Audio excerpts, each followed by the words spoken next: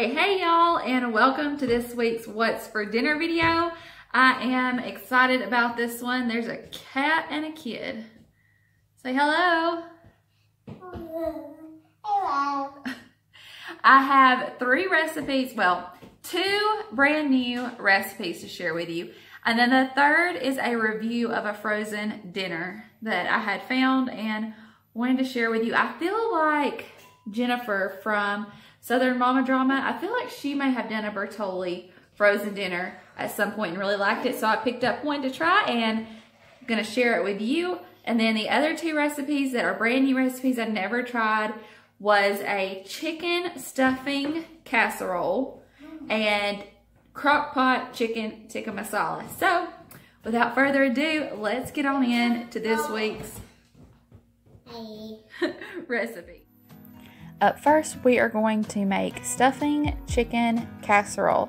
I saw this on Paisley Bradley's channel. She actually made this for a Fall Food Friday video, and it looked delicious, so I thought I would try it out. I'm using some pepper, salt, and garlic powder, and then the stuffing mix for the top, some cream of chicken, an onion, some mixed vegetables, and sour cream, and then I went ahead and baked my chicken in the oven. I opened up the stuffing mix and put in 1.5 cups of water and then stirred that all together. I'm gonna let that sit just so that it could absorb the water while I worked on everything else.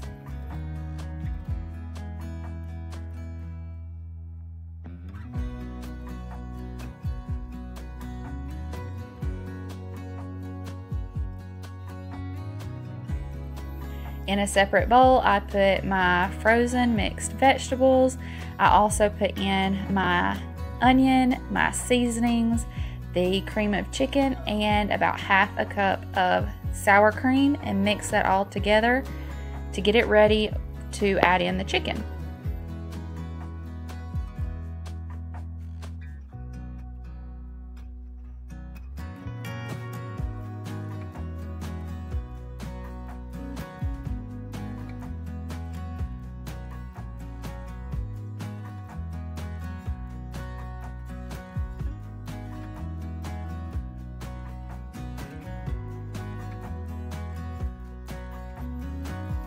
You could definitely shred your chicken, but I decided just to chop mine into cubes, and then I tossed it into that mixture with the mixed vegetables and the cream of chicken, sour cream, all that good stuff, and stirred it up and got it ready for my casserole dish.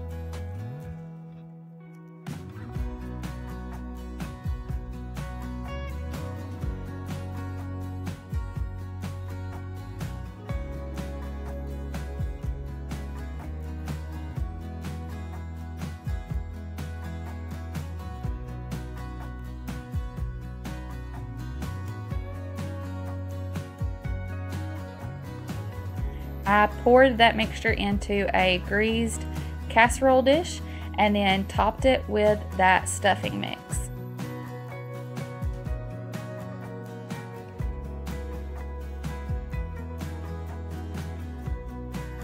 I wasn't 100% sure about the stuffing mix at this point. I was like, I'm either gonna really like this as a topping or I'm not gonna like it at all. Y'all, it turns out it was delicious. I baked it at 350 for about 35 minutes. The top got just kind of crunchy, and oh my goodness, it was like a chicken pot pie and a chicken casserole mixed together. It was delicious.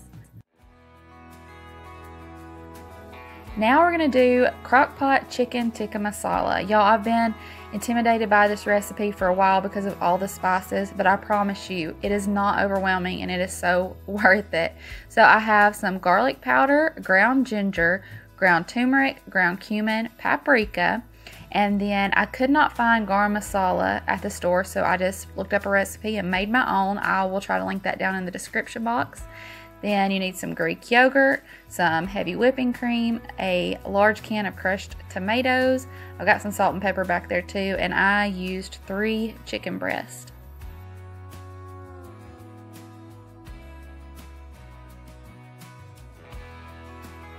I went ahead and put my chicken in the crock pot frozen, and it worked just fine.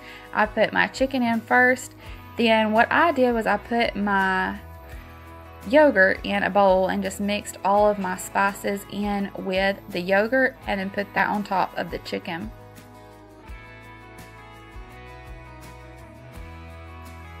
I'm not going to go ahead and tell you all the measurements for these spices because I will probably get something wrong, but I will leave it down in the description box.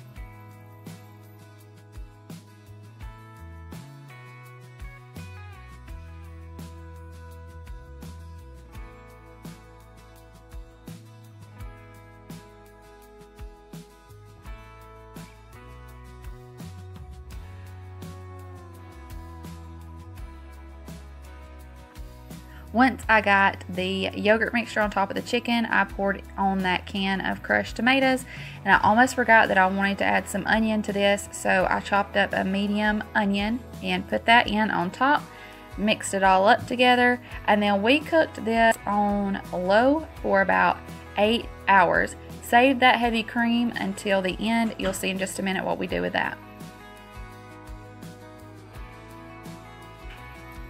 About 15 minutes before this was done, I shredded up the chicken, poured in half a cup of heavy cream.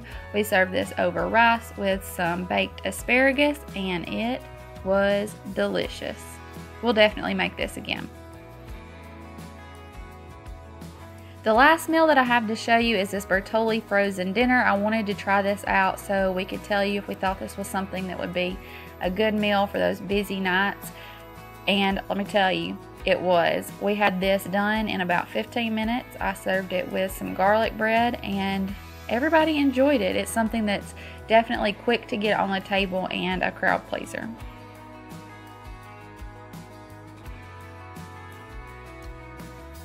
I love these meals that are literally like one pan and that's all I've got to wash.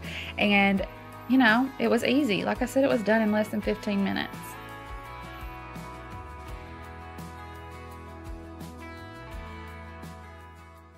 I hope y'all enjoyed this week's video, found a little bit of inspiration. If you did, make sure you give it a thumbs up. If you're not subscribed, hit that button, join our family. And then let me take just a second and tell all of y'all that are subscribed and who talk to me down in the comments and that I have made friends with. Let me just tell y'all that I love you and I appreciate you so much, and I appreciate you always coming back to watch our videos.